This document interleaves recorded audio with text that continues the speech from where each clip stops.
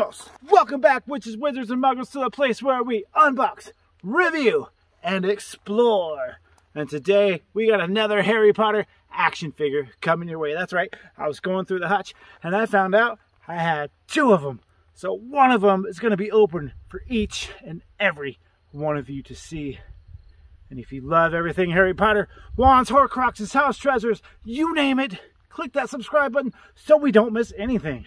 But, I mean, enough rambling. Let's get to this unboxing.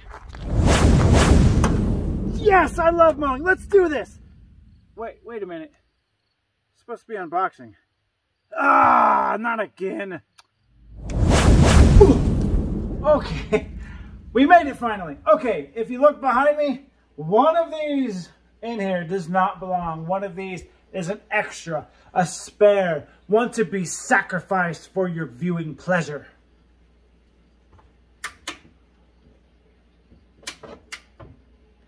And here it is. Ron Weasley's McFarlane figure.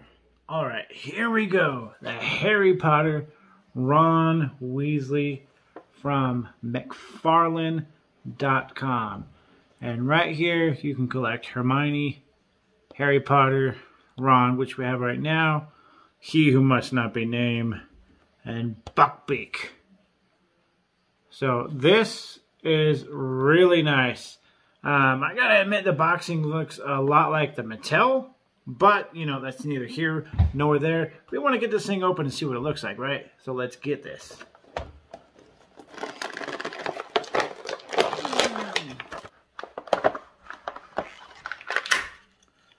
First off, we have the stand that everything goes on with that Harry Potter right there. And this right here is Ron's Patronus, a dog.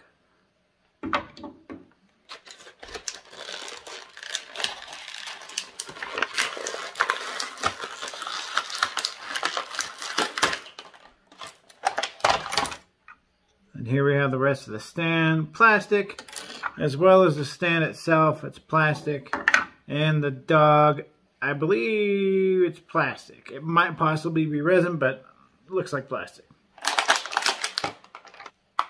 Ron Weasley himself in his muggle attire. So this would have been something he wore probably in a Deathly Hallows. And lastly, we have Ron's wand. Nux! It's just not big enough. It's not powerful enough for me and all of my greatness. But we have it all unboxed. Let's take a closer look. We got the pole that's going to be holding up the Patronus. So I'm going to show you guys how to put this together right now. So these are the legs for this plastic stand. They just go on like so. And then we get this, stab it right there in the middle. Oh, but the stick is very flexible, so if you put too much pressure on it, it will break. But let's get this Jack Russell Terrier on here. It's on there, it's good to go. And we now have a stand for Ron's Patronus. And we got Ron, we got the stand. Let's take a closer look. So here we have Ron Weasley McFarland figure. This is actually really detailed. And the detail in the face is a lot better detailed than the Mattel dolls. The clothing has wrinkles in it as if it were actual clothing. It's all plastic. And we have his wand right there. All the joints move, which is really crazy. And then we come over here to Ron's Patronus. So you can set him up as if he were casting his Patronus. Alright, so the more I look at this McFarland figure right here, the more I like it. But right off the bat, real quick, we're going to get the Muggle measuring stick, and we're going to measure this wand, because as we've seen in the other videos, not all of the wands are the proper sizes or the size of the... I'm just kidding. We're going to take the measuring stick and we're going to measure how tall this guy is. So he's right around 7, I'd say 6 3/4 inches tall. So this is a fairly good sized figure. I'm going to tell you right off the bat though, some things I noticed about it. So let me show you this. This stand is plastic, it's extremely light. It's got one notch to hold this entire thing in. So it took me a good 5 minutes to get this guy on here and placed to where he wouldn't just fall backwards or forward. Now that being said, I wanted to show you all these joints. So we've got a knee joint. He can hinge right there at the hip. We've got that ankle, and this is a really nice touch. Watch, you're walking through the forest, hunting horcruxes, but you need to walk. Oh man, oh my toe! Even the toe is bent. So we've got hinges at the elbow, the wrist, the head moves, the torso moves, sorry, the head. And the waist moves a little bit, but it more hinges at the hip. So this is really nice. It's got a lot of hinge action. But that being said, when I was trying to get him on this display, his leg broke. I was trying to get his leg bent in the right position and it broke. I could see where it holds in place with the notches. There's a crack on both sides, but his leg is on there and it is functional. But I just want to tell you to be careful when you're placing him on the display if you're using this as a collector's item, because although there's a lot of moving parts on this, it doesn't move too easy. It takes a great deal of effort to move anything. And right here I just noticed he hinges right there at the shoulder joint. Actually, that would be right above your tricep, so that's anatomically incorrect. But that being said, this is nice. This is nice. So I'm going to show you a little bit closer the details on this. So if you see his shirt right up top right here, it looks like a shirt that's actually been worn. And his sweater has like that perfect sheen to it. It's also got wrinkles in it. And the hood, they did really nice detailing the clothing on this. And if you look at his pants, we got the back pockets right there. And the pants kind of look, they kind of look like corduroys. Then we got the boots. They did really good detailing this right here.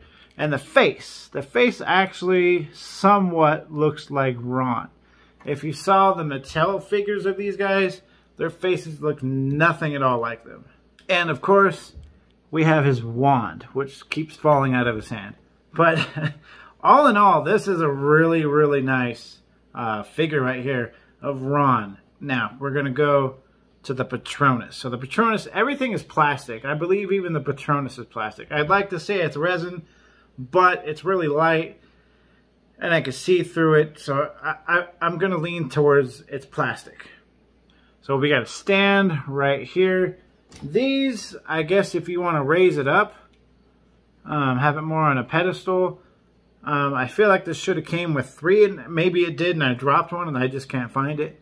But these will not hold the weight of this awkward Patronus because it's not evenly distributed with the weight.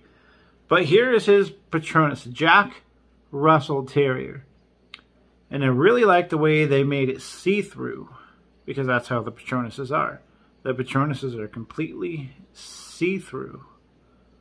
And this is really nice detail. You can even see the eyes, the mouth, the jawline. We got the ears, the tail, and it's as if he's running. So this is really good detail on this.